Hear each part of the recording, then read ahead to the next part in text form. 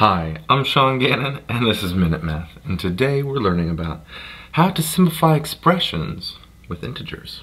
Minute Math, when you need help you use Minute Math. We're given two problems here. We gotta simplify, and we have two parts. Each one has two different parts within it. Let's talk about the first one here, part A. Simplify 13 minus a, 8, and 13 plus a negative 8. Well, these two parts are actually, well, the same. How can that be?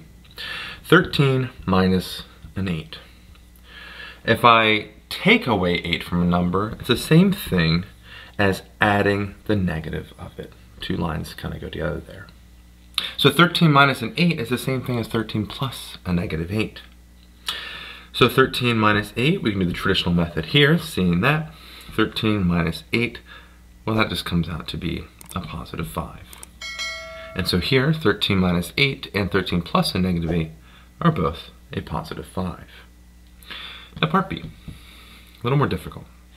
Negative 17 minus a 9. Same principle applies. Negative 17 minus 9, negative 17 plus a negative 9.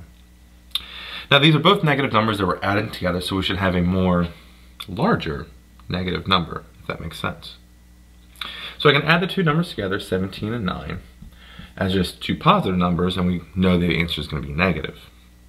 Well, 17 plus 9 comes out to be a 26. We said it would be negative, put a negative on there, and there we have it. Negative 17 minus 9 and negative 17 plus a negative 9 is a negative 26. I hope you learned something here, how to simplify expressions with integers. If you did, make sure you like this video and subscribe to our YouTube channel. This helps us make more of these free math lessons for you and for everyone else. So as always, thanks for watching.